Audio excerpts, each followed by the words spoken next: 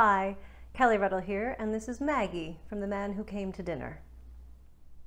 Oh, stop behaving like a spoiled child, Sherry. I'm in love! I'm a girl who's waited a long time for this to happen, and now it has.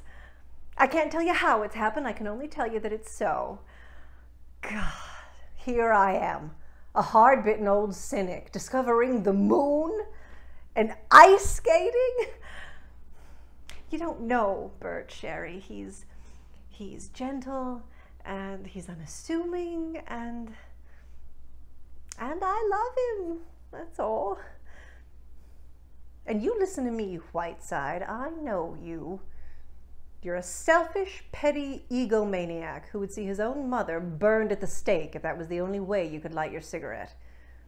I think you would sacrifice your best friend without a moment's hesitation if he disturbed the sacred routine of your self-centered, paltry little life.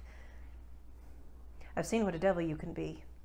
I've seen you do it to other people, but don't you dare do it to me. Don't drug yourself into the idea that all you're thinking of is my happiness. You're thinking of yourself a little bit too, and all those months of breaking in somebody new, well, that's too bad.